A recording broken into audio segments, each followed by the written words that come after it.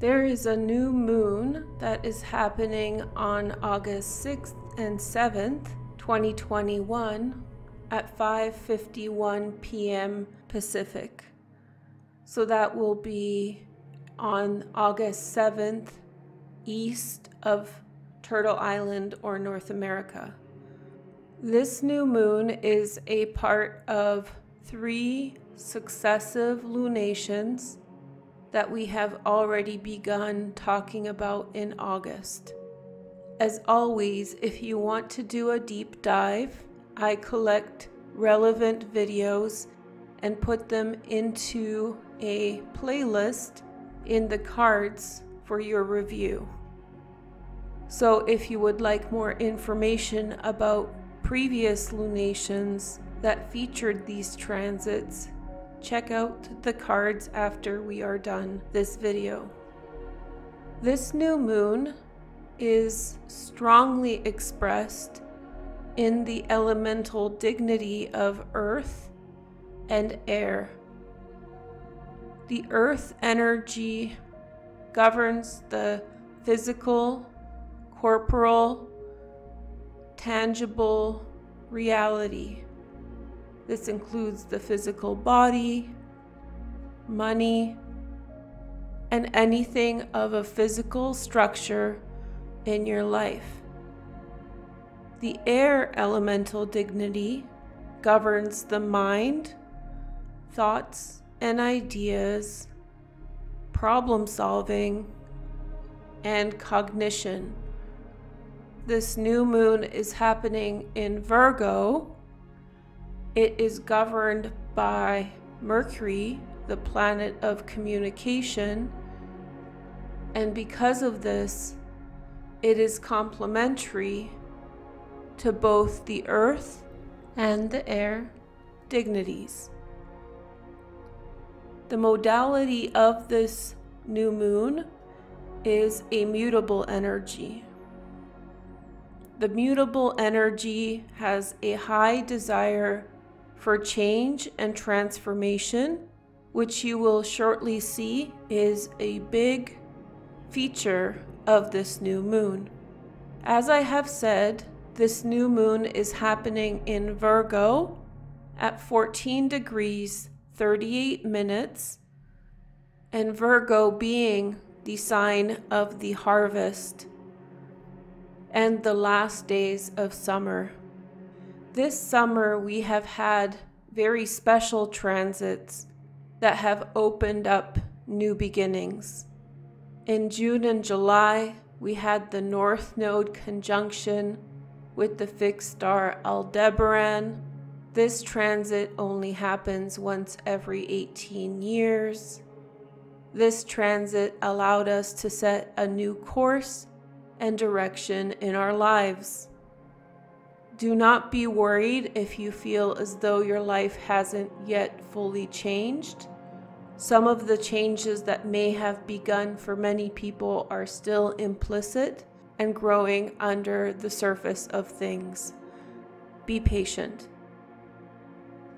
In late spring, Jupiter entered into Pisces, a sign that it rules, and through its transit therein, opened up a world full of new possibilities that will re-emerge in December when it re-enters Pisces after its current retrograde period in Aquarius. We also had 2 full moons in Aquarius, with one of those being at the 29th degree of culmination. These transits allowed us to take an inventory of information that we have been gathering and come into full understanding or a deeper understanding of the significance of the information that we were made aware of. In short, the summer has had us take an inventory of our lives, regroup after difficult transits in 2019 and 2020, and begin to look forward towards 2022. This moon is a part of this reorientation as we now harvest all the things that we know and look forward towards the full moon in Pisces that is happening on September 20th. It is my opinion that whenever in astrology you see such a nexus of synchronicity between several different astrological events, this points to a significance and heightened frequency of the current times. This means that these current times are definitive for your life and mine, and it is with conscious awareness that we are able to progress and move forward successfully. This new moon is strongly grounded in the energy of communication as well as love. I'll explain this now. The new moon is happening in the sign of Virgo that is ruled by the planet Mercury. Mercury is the planet of communication, and it is in Libra at present time. Mercury in Libra opens up communication and lets it fly liberally. This can be for the better or the worse. However, I do believe that it's more optimistic. This means that through this new moon and towards the next full moon in Pisces, there's a strong emphasis encouraging us to communicate about what we have been perceiving through these summer months. I'll explain more in a minute. As I have mentioned in previous videos, each sign is divided into 3 parts called decans that span 10 degrees each. This new moon is happening in the second decan, which is ruled by Venus in traditional astrology and Saturn in modern astrology. Both Venus and Saturn are in domicile, which means that they are in the sign that they rule, and therefore bring powerful energies to this new moon.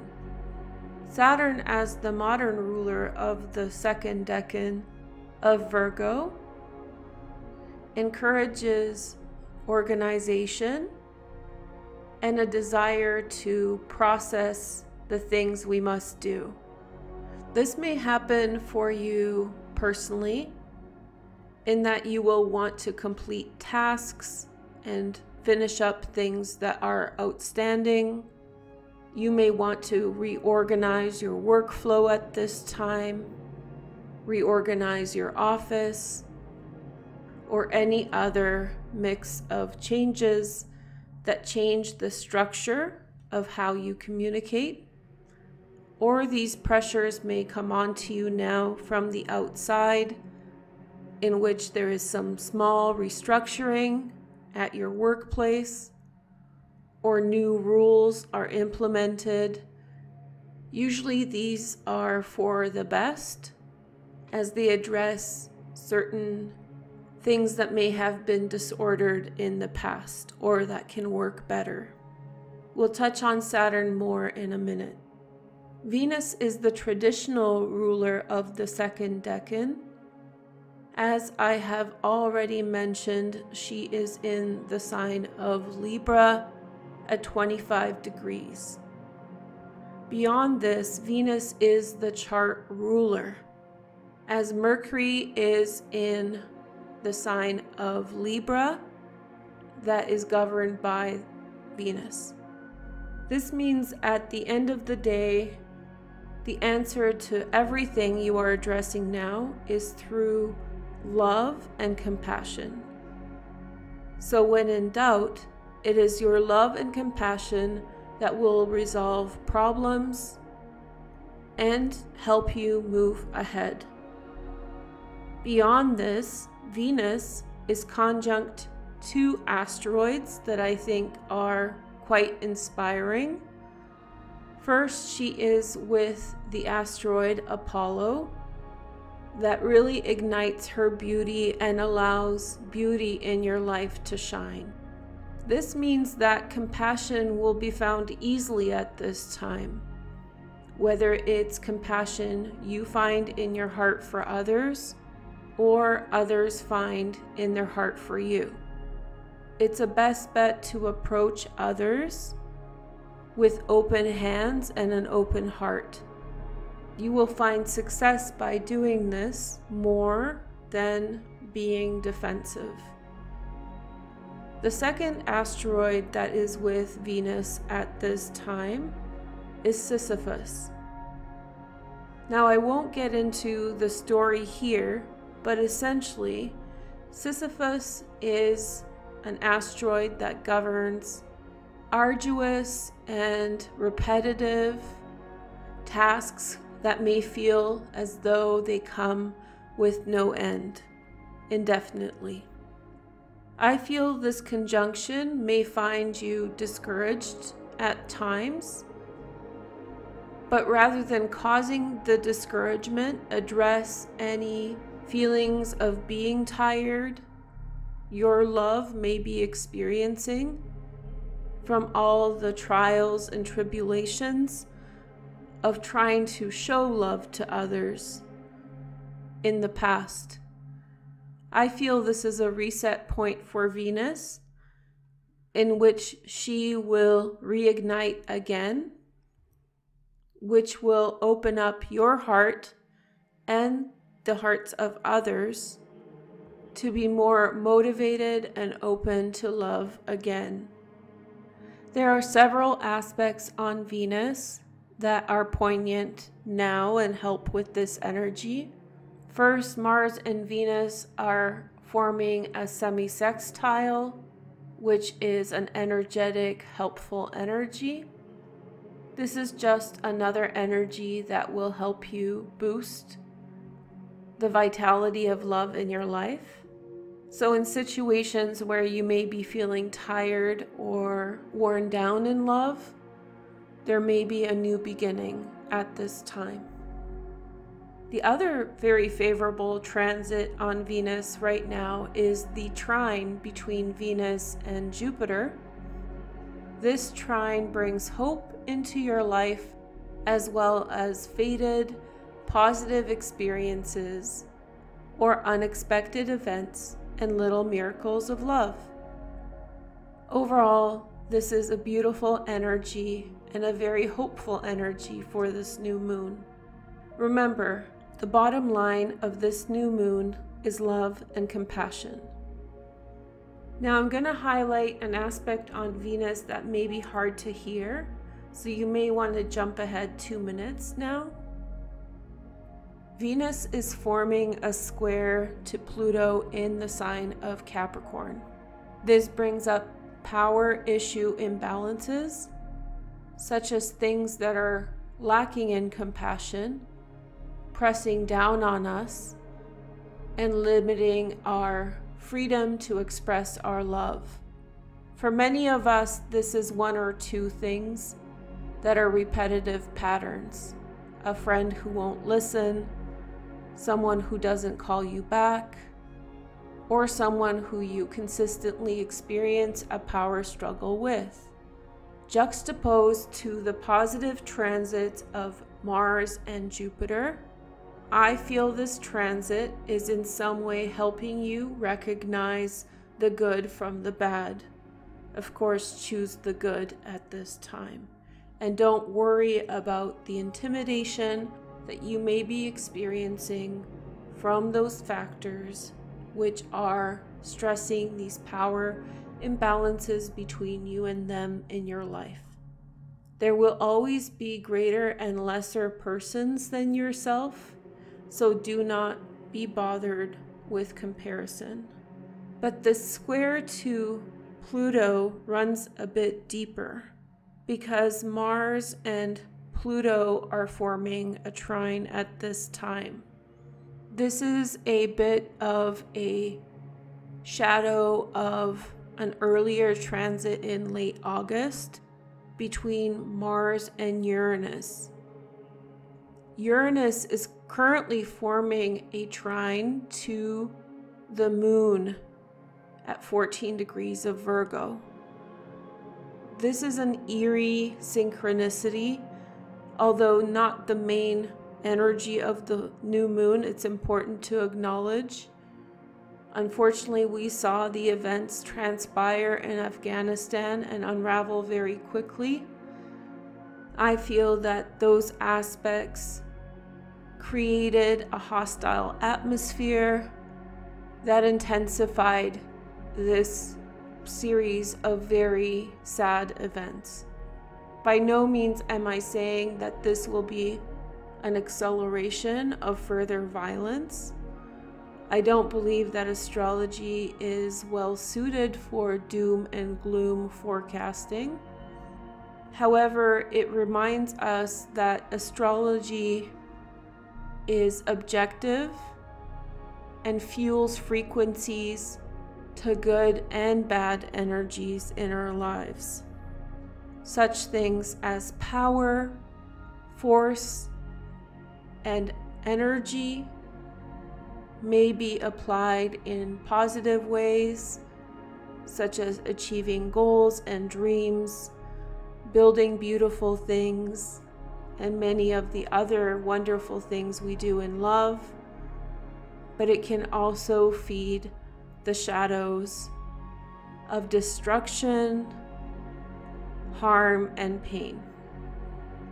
And I'm actually a realist who believes it's important to be mindful of the suffering of others and bring into consciousness compassion for their fate and not walking ignorantly away from people suffering. This by no means is a political statement. It's just my thoughts on the situation and situations like it. If you're not familiar with my story, I grew up in Warsaw, definitely a long time after a big war. But the consciousness of what happened in Poland has shaped who I am as a person and encourages me always to think about those who suffer the most. The geometry of this chart is that of a locomotive. The moon is the planet that leads this geometry of the transits. This means that many of our understandings of what is happening around us are motivated by the subconscious, and it would be very helpful for you to take some time to acknowledge what it says. Mercury is the ruler of Virgo, which we've already said, and it's very important because of this to this new moon. Mercury in Libra opens up communication. It helps information to flow easily with an air of optimism, releasing complications or hang-ups about what is being said. It's a very hopeful communication style.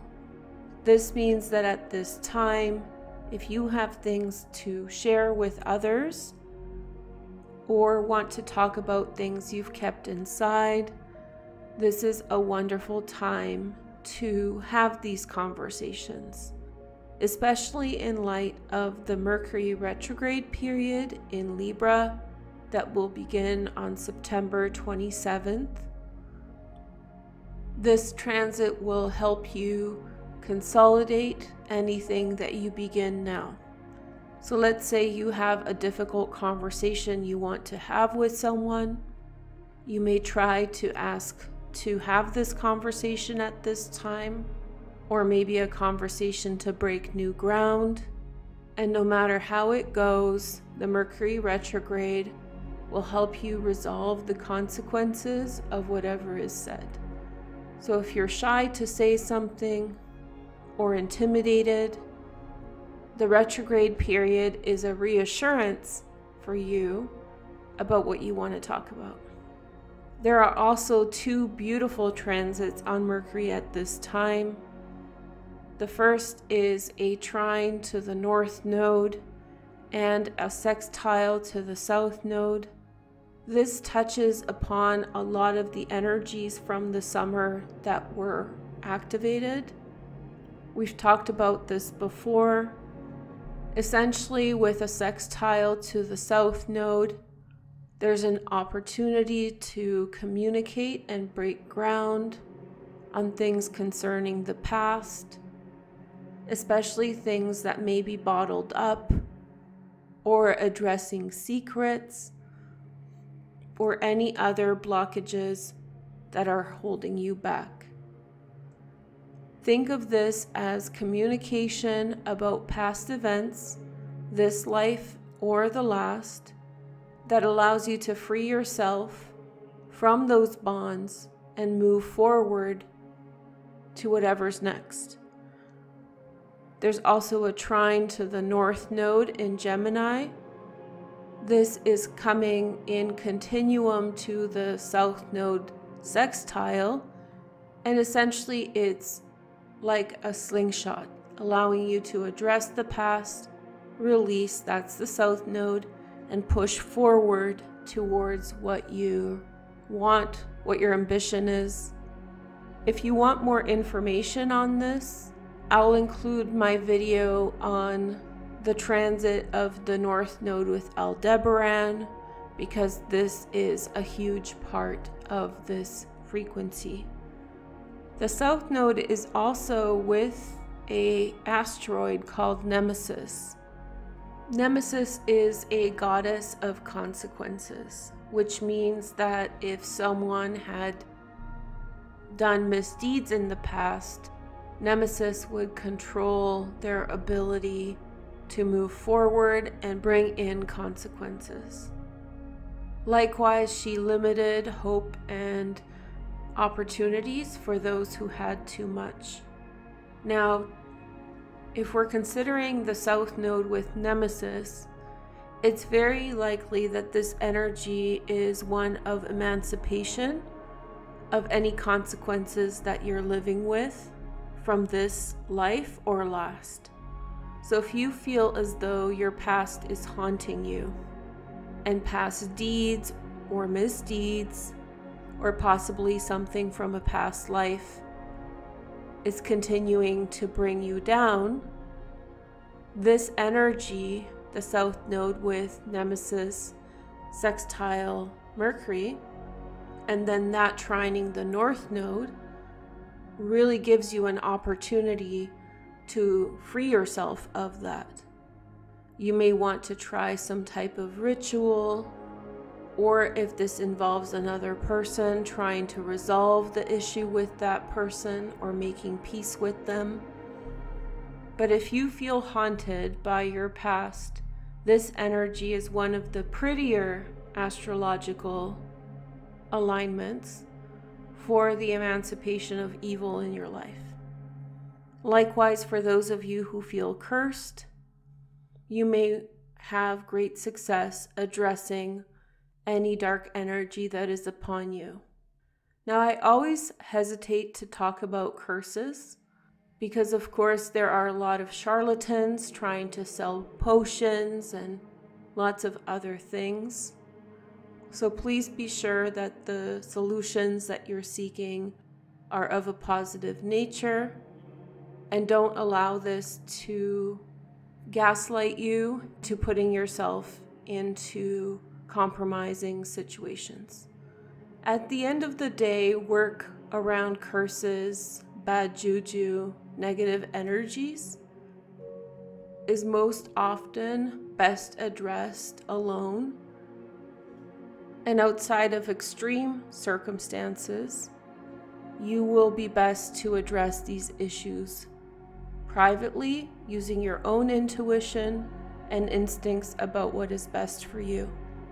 You may also ask for help from someone you trust, or have an open conversation with a good friend about what is happening. Maybe this will help resolve your issues.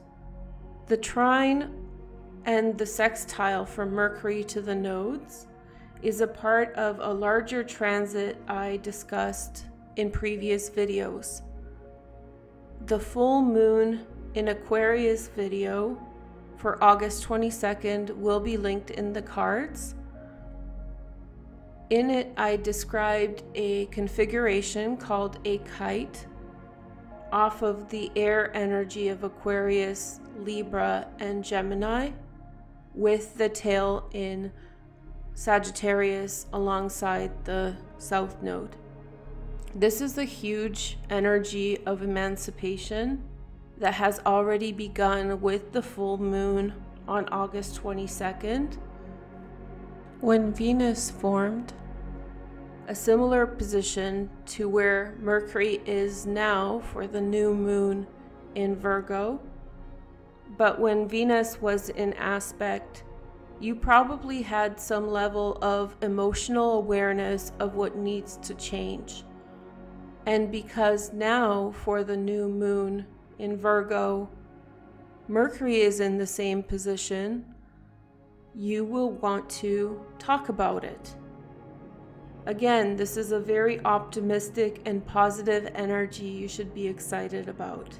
As I said in that video also, there is a further third transit on September 20th, which happens to be the next full moon in the sign of Pisces. During that full moon, Mars, the planet of action, is going to be in aspect to Saturn and the nodes, forming the third successive kite in a row. This is a powerful symmetry, signaling that the frequency is incredibly strong around us now, as one astrological event flows into the next. If you want a deep dive on that, go into the cards where I'll leave the videos describing the kite formation in detail. The kite connects to the star Aldebaran and the two full moons and the new moon in Virgo on September 6th and 7th. We'll talk about this more at the end of September, but when Mars is in aspect to that kite, you will be ready to take action on everything you've been talking about and feeling for the last month. Because we're talking about this more sequentially, I'd like to point out that these positions are in opposition to Chiron in Aries. Chiron in Aries is working on all of our identity issues, especially things to do with how we feel about ourselves and who we are in the world. These oppositions challenge us to rise up from the suppressive elements of conditioning narratives we have gone through. That means the events in our lives, what we've been told we are, what we have been placed to be, how we've been put on the totem pole by our communities, at what position on the totem pole we are. Because the outer planets are retrograde and these inner planets are direct, we are in a big cycle of emancipation of our individual identities, and I encourage you to take this opportunity to free yourself. So if you don't like what you are, this is your time to change that, and it's nobody's business but yours. With this new moon, don't get ahead of yourself. As it's Mercury that is an aspect, you may want to talk to close friends or people who you trust, or a friendly astrologer about where you want to see these changes.